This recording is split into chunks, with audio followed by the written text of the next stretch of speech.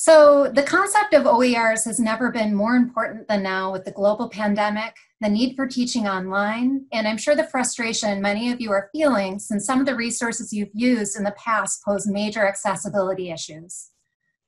Today we'll be going over some concepts and tools to help you find other options that may be available to you. I'm Stephanie Barrett, the Interdisciplinary Social Science Librarian at River Campus Libraries, and I'll be leading this session with my co-instructor, Kim Hoffman. We'll be joined by our moderators, Pauline Schwartzman and Allegra Tanas. Some housekeeping before we get started today. We're a fairly large group, so if you have questions, please post them in the chat.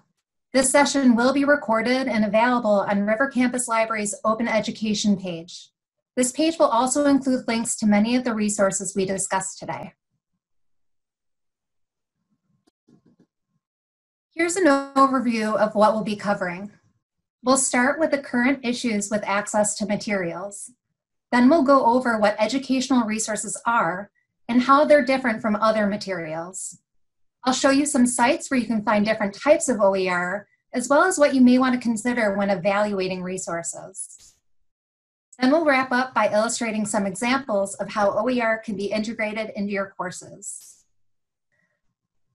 So what exactly are open educational resources? This is the simplest definition I've been able to find, which is provided by Spark, who are leaders nationally and internationally in everything open education. Note that the OERs can be any type of resource, not just textbooks. They could include lesson plans, entire courses, multimedia, images, and much more.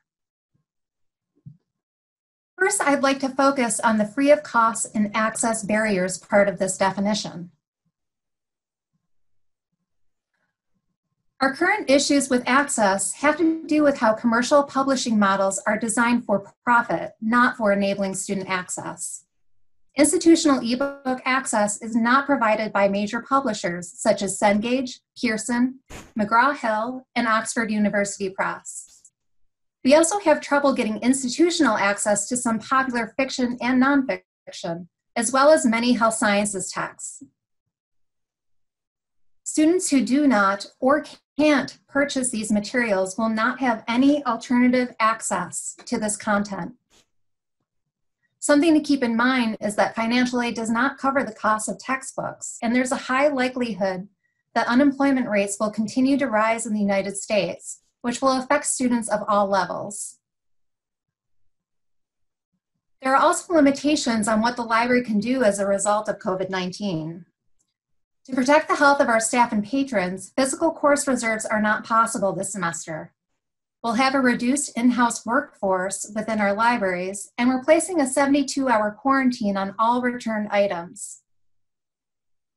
If you'd like the most current information on these policies, here's the link for our COVID-19 updates page. We have other pain points that have nothing to do with the pandemic, such as ebook licensing and access. First, the licenses libraries purchase, which are institutional licenses, are not the same as those you can purchase personally. So while you can buy an ebook for your Kindle, it doesn't necessarily mean that the library can purchase the same title electronically. When we can purchase an ebook license, the levels of access varies and are set by the publisher for each specific title. Levels can include 1 user, 3 user, or unlimited. Unfortunately, oftentimes unlimited access is not an option, but we do try to purchase that whenever possible, especially if we're made aware that the book is going to be used in a course.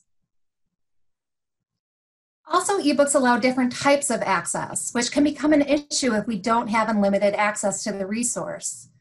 If more students are trying to download or read the book at the same time than the license allows, those students won't be able to access that resource.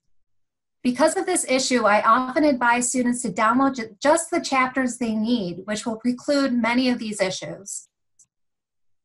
This was confusing and frustrating to me as a graduate student, and I can only imagine that our students feel the same way. I'm not saying that we shouldn't use ebooks, but we should be aware that their use can pose certain challenges. Now we're going to do a quick exercise. We'd like to know what type of access is available for text in your courses. If you could go to the Padlet, there's a link that we're providing in the chat, and choose one textbook, maybe one in one of your lower level courses, or if you don't use textbooks, any resource that you use, and determine how much the book costs. Are there other options for purchasing or renting that book? And if you have time, check and see if the library owns the book. Maybe we have the physical book, maybe we just have the ebook.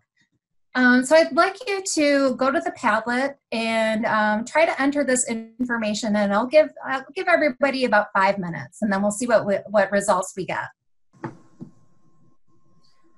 Okay, so we'll give everyone a couple more minutes to try to enter in what they can, and we will go over the results a little bit.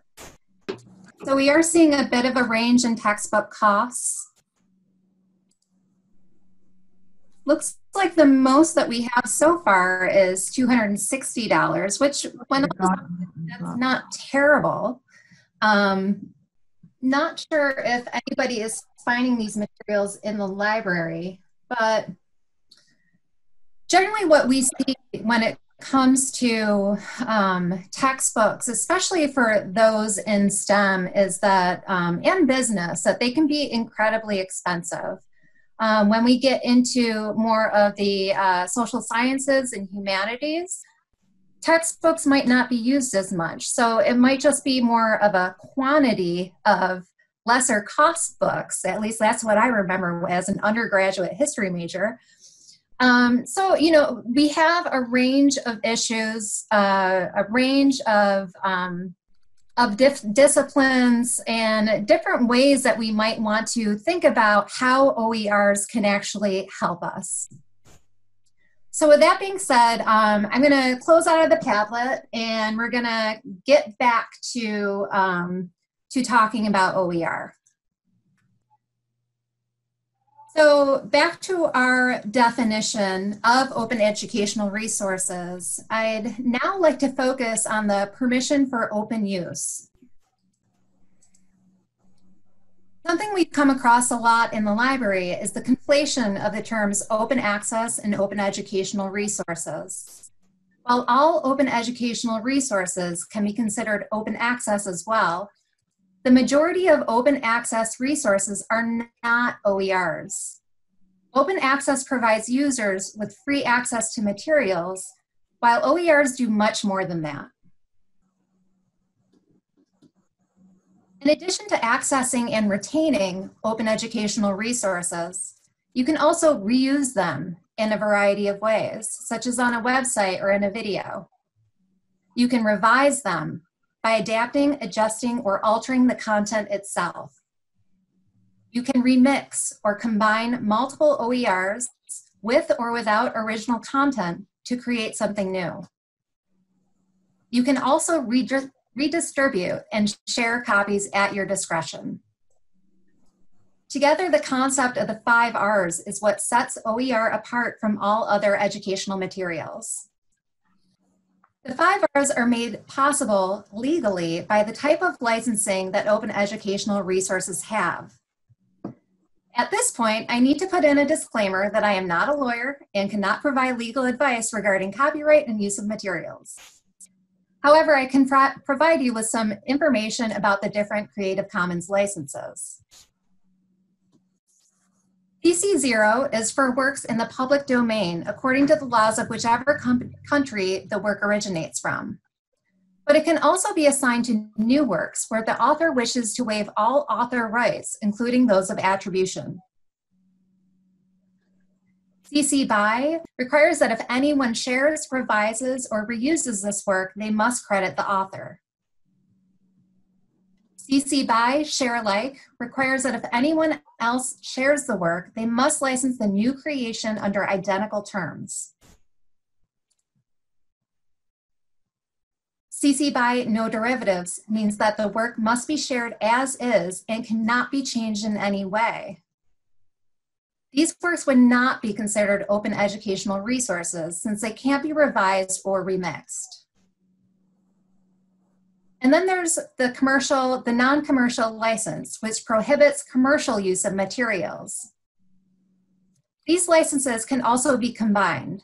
So for example, you could have a CC BY share like non-commercial license. There are many places to find open educational resources, and for the most part, which resource you use depends on what format you're looking for, and oftentimes what discipline you're in as well. The first format I'll cover is textbooks. OpenStax has content that is peer-reviewed and includes textbooks suitable mostly for undergraduates, and especially 100-level courses. The Open Textbook Library is also peer-reviewed, but these textbooks could be suitable for upper-level or graduate courses and represent a much wider variety of disciplines. I know that many of our attendees in this presentation, in this workshop, are from the medical center. The Open Textbook Library also has clinical textbooks if that's of interest to you. LibreText is similar to the Open Textbooks Library, although I personally find that it is not as user-friendly.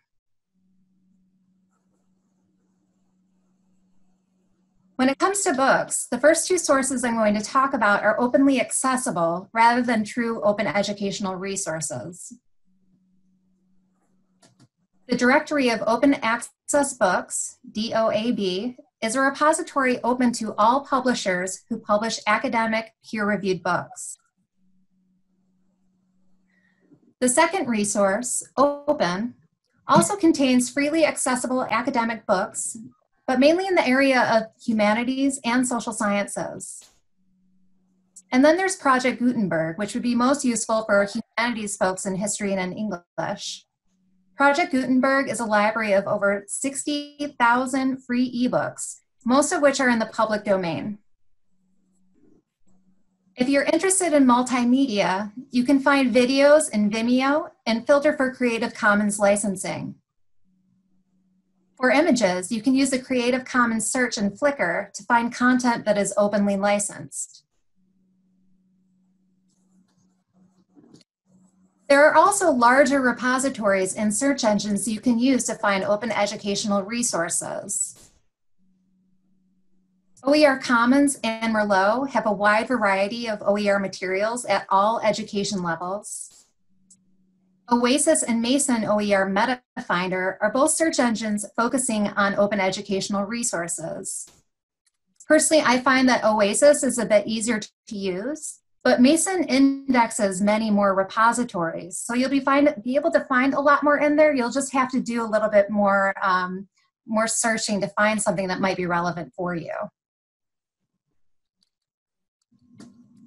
When it comes to determining whether you'll use an OER in your course, deciding what your evaluation criteria will be before you begin your research will definitely save you time. This graphic is a starting point for what you may want to consider. Relevance is the most obvious starting point, but you may also want to consider accessibility in terms of ADA compliance and user experience, as well as how accurate the material is, especially if the resource isn't peer-reviewed, and ensure you understand exactly what kind of licensing the materials are under. If you'd like to see a much more detailed rubric, you can go to this link, which will also be placed in the chat. So at this point, I would like to open it up for everyone to try a little exploration and see if there is something that might be relevant for you. It might be kind of hard to see these resources, but I wanted to make sure that you could kind of see them all, whether you're interested in textbooks, books, multimedia, or some of the general search engines. All of these resources could be pertinent depending on what you're looking for. So we'll give you all some time. You can feel free to message any of us with questions. We'll be looking at the chat if you're having issues or don't know where to start. And we'll do this for maybe about 10 minutes or so.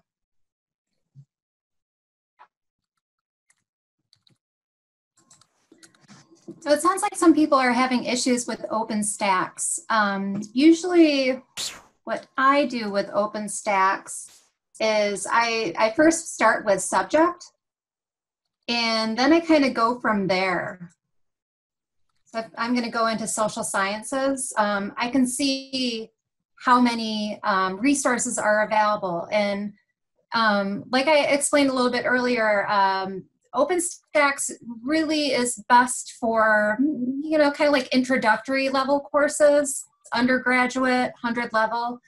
So a lot of them, like, there aren't that many options. So hopefully that clarifies things a little bit for everyone. If you want to explore something that is a little bit higher level, then I definitely suggest that you go to the Open Textbook Library or LibreText.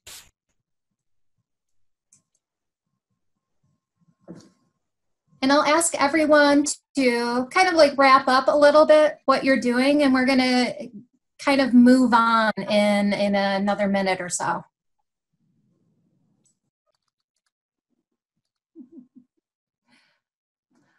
All right, so at this point, I am going to hand over the reins to Kim Hoffman to talk a little bit about integrating open educational resources into your courses. All right, great. Thanks, Stephanie. So we've been getting questions in the chat. You know, people are looking for a specific book, but that's not necessarily what OER are about. It's maybe more helpful to think of what is the subject area? What are the core concepts of the class I'm teaching that might be incorporated in one of these OER?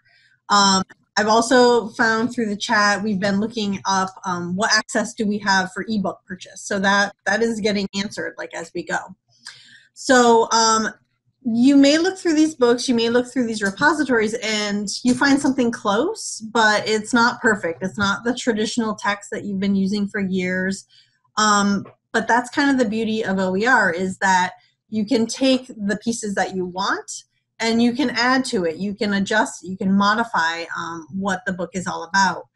And so even more empowering for your class of students is that you can engage them in that process as well, so that they really are tying together what they're learning in class. Maybe they're doing some research, and then they're contributing to a living document that either you can keep locally and keep it more private, you know, for just class use, or you could make it publicly open to the world. And so, you know, that's a great boon for students.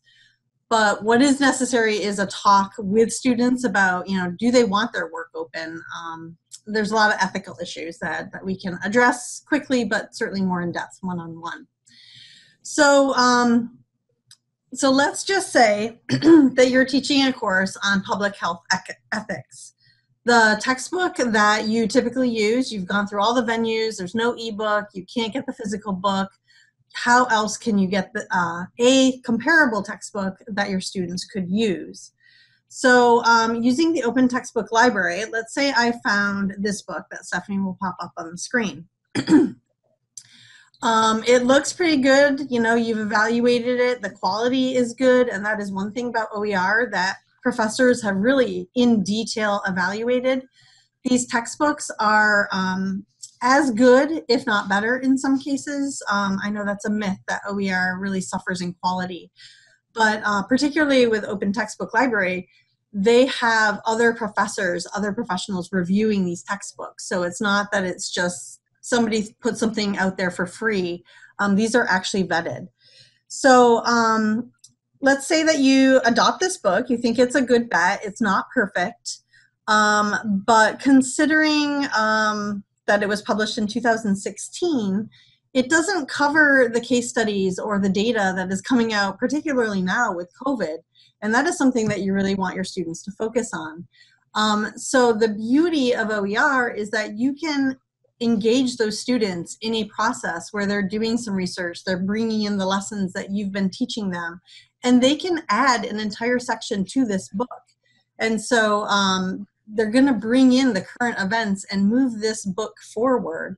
And what a great exercise and empowerment for students that they can be part of the growing story of public health ethics in this case. So another case study that we could consider is US history.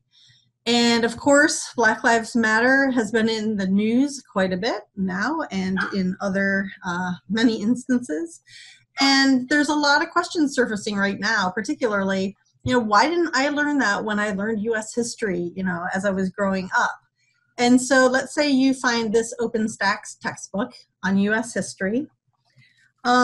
Here you have a chance to rectify the historical record. The hidden voices, the hidden stories of the Black lived experience is not represented in our typical US history textbooks. They're written from a particular perspective.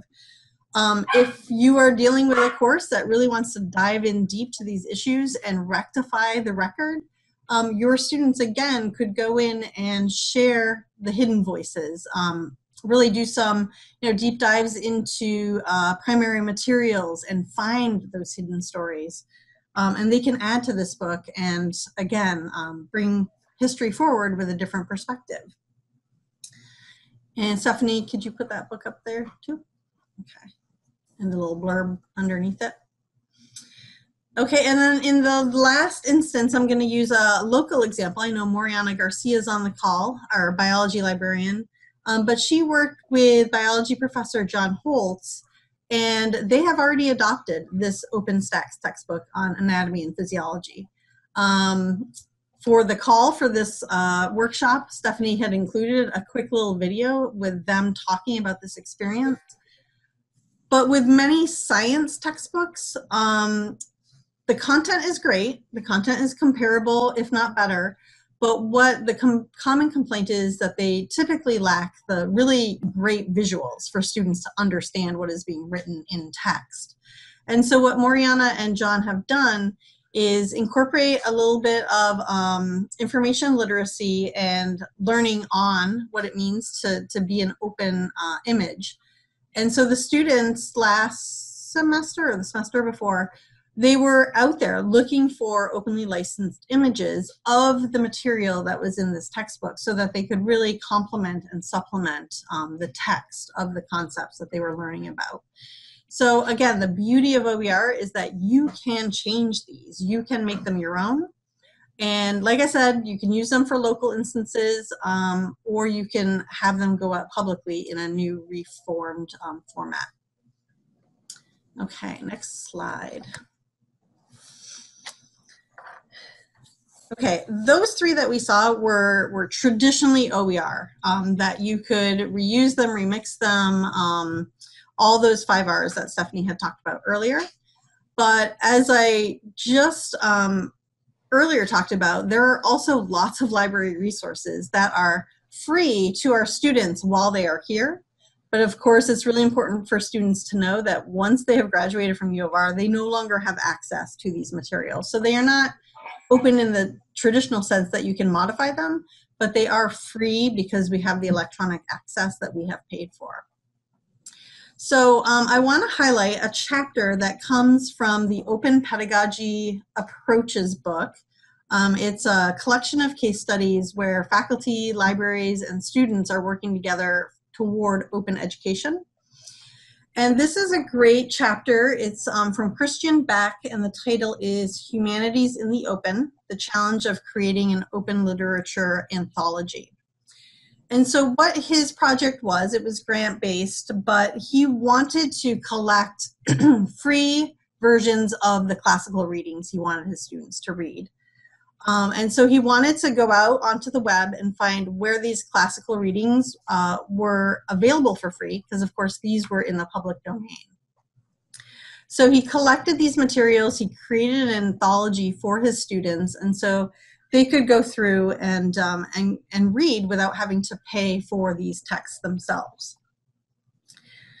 So in some cases, he faced some challenges. There was actually a poem, The Wife's Lament, that he could not find a comparable version translated, and so he translated a version of that poem himself. And he was allowed to do that because it was in the public domain, and it was educational fair use.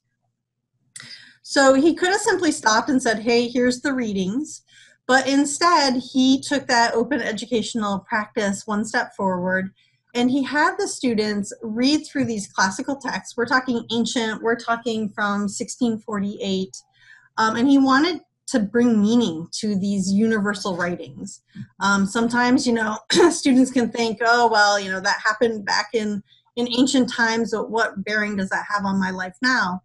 Well, this professor actually brought forward an activity where students could bring current day resources and make comparisons from the ancient day to what's going on today. So just for an example, that last text there, Lysistrata, one student wanted to analyze the strong female voices from that particular book and compare them to a Twitter feed by Alexandra Ocasio-Cortez. And so that's going to come up there. So the student did a comparison and really brought the ancient to modern day and did that analysis and that comparison. And the annotations and the information that she gathered, that got attached to this anthology. And so a living document, as I said, now the next class can build upon that kind of material. So you can gather these resources just simply for readings, but take it one step further and engage the students to build something of their own, become knowledge creators. Thanks, Stephanie. So when it comes to integrating OER into your courses and some of the kind of case studies that Kim was talking about, she's really starting to incorporate some open pedagogy practices into open educational resources. So students are really starting to become knowledge creators. And if you're ever interested in exploring this within a classroom, you have to make sure that you're aware of FERPA. Okay, so FERPA is the Family Education Rights and Privacy Act, and it protects the privacy of students' educational records. If you ever want to show student work publicly, incorporate any kind of the pedagogical practices that Kim was just talking about, you'll really need to have a very candid conversation with your students about their comfortability with having their materials made publicly open, and even provide room for specific students to kind of withdraw from that public aspect of their work. So I just wanted to make sure that we did touch upon FERPA. If you have more questions about that, you can always contact one of your subject librarians and we can get a little bit more in depth with that. If you are interested in open pedagogy, Kim, who just spoke about open pedagogy, and one of her co-editors just published a book on open pedagogy approaches. And we have a group discussion that's coming up on Friday, August 7th in the morning, where we will kind of choose a chapter to read and then discuss them in small groups. And yes, sorry, Kim. Definitely a whole team from University of Rochester worked on this book as well. A bunch of us were editors and reviewers. So if you are interested in this workshop, you can feel free to register using the link. And I think someone will also post that in the chat.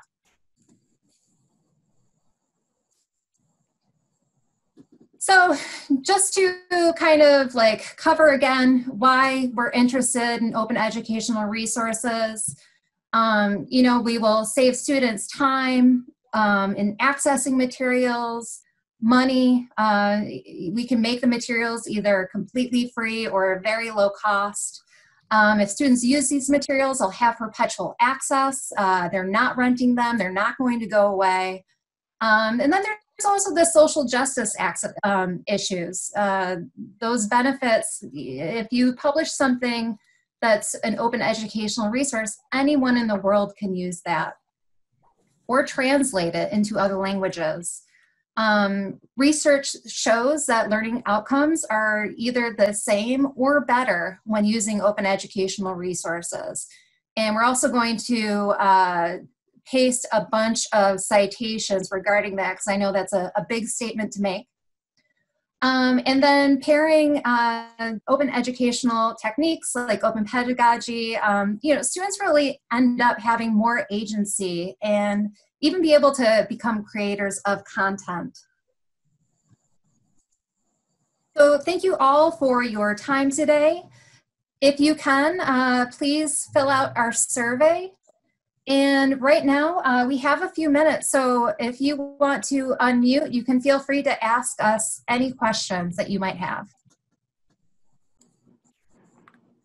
I have a statement for Stephanie and Kimberly. I just want to thank you for bringing this information to us. This is, I'm a little upset. I'm a faculty support person at Simon, and our professors really kind of want very specific books, many of which they've used in the past, and I'm finding out that we can't get them, at least like the ebooks are on reserves and things like that. So I want to just say thank you very much, even though this is not good news for me, and I'm sure for the faculty. Knowing about this situation early is very helpful, so that we can let them know exactly what's happening and have time to find some alternatives. So thanks very much for doing this. You're welcome. We're very happy to help. And if any of you have remaining questions about open educational resources, why you would use them, when you would use them, you can feel free to reach out to your subject librarian. And in the survey link that I posted, we are asking you, like, if you want to leave your name and email, then we can have your librarian contact you to have more conversations. Would you just post the link once more in the chat? The survey link. Right. Thank you. Hey, Melanie, I just wanted to add on, I know it's not the time to talk about this, but if your professors are not finding that OER that really helps their courses, whether it be a different level of graduate student to undergrad, or the just not covered in an OER, I mean, there's always the opportunity to create your own. We don't have time for that right now, but that is always a possibility.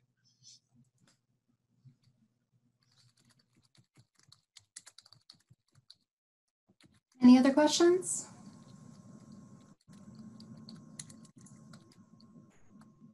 All right, well, thank you everyone so much for spending an hour with us today. And, we really hope that, that this session was helpful for you, and that you will find resources that might help you in the coming semesters.